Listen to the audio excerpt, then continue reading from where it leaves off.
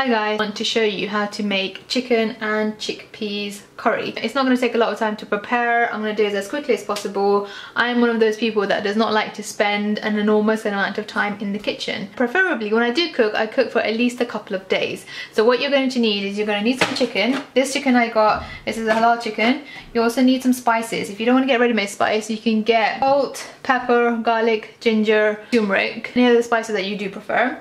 I'm going to use frozen garlic and ginger puree. I'm also going to use chopped tomato. I'll put them in this bowl, which I'm going to grind with this thing. And I've got some chickpeas. I've got loads of chickpeas in here. Now I've already washed the chicken drumsticks and I put them in the water, and all I'd put is 2 of these ginger and garlic cubes. I really like these drumsticks because there's not a lot of fat in them. It takes literally 2 minutes to wash, and you just stick them in there with some water. You don't want to fill it up to the max just yet because you are going to put in the chickpeas and the tomatoes, and it is going to increase the water level. I'm going to grind this.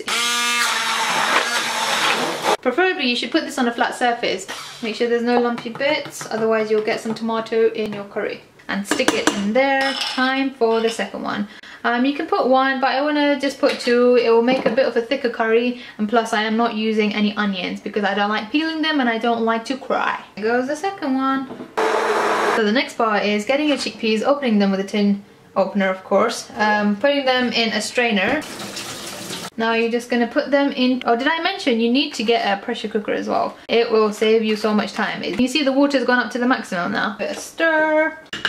I like to use the Laziza korma spice, but I finished that. So there's so many varieties that you can get. There's a biryani, there's a chicken tikka, there are so many other. They're kind of a little bit different to each other. You can see this whole pressure cooker is full. So based on that, you need to calculate how much you want to put in, and plus these do have a lot of spices in it. So if you don't like it spicy, I would not recommend putting in a lot.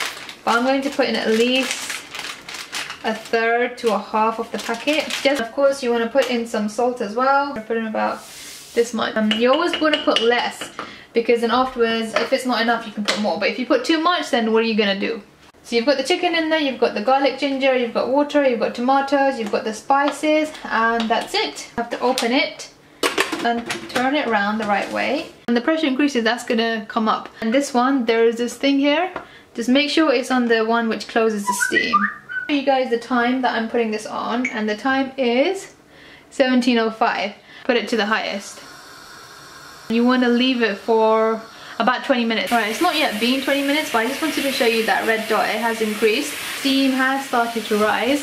Please do not attempt to open this at this stage. It's literally gonna go everywhere. Unless you want your clothes and your whole house to stink of curry, like close all the doors and wear like some shitty clothes. Don't wear your good clothes because the smell is going to stay. The reason why we checked it after 20 minutes is so that it doesn't burn at the bottom, it doesn't stick. So the time is now 25 and you can see the steam is coming out. You don't want to try to open this. You want to put this, oh, that's going to increase the steam, decrease the fire, transport it to your sink.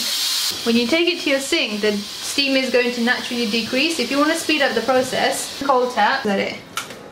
This will decrease the pressure, and you might have heard, but the red thingy has actually gone down. This is safe to open. So it's back on the hob. You might want to give it a twirl. A twirl? What? This is cooking. You might want to mix it. It hasn't stuck to the bottom, nothing's burnt. You want to check if the chicken is cooked. All you need is a fork. You want to try and catch one of the little buggers. If you're brave enough, you might want to try it. Not yet cooked. Put the lid back on.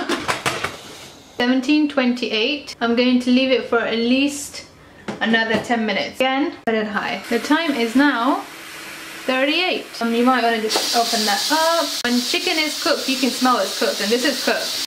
Turn that off now. Take it to the sink, and I'm gonna do what I do best. Decrease the steam. Nah.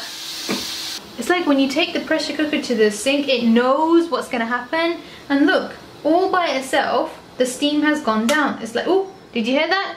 Just to be on the safe side, I'm gonna increase the water. And here, safety first, kids. Again, take it back to the cooker. This is not the natural habitat for a cooker. So I'm gonna go take it back. See, this is where it belongs.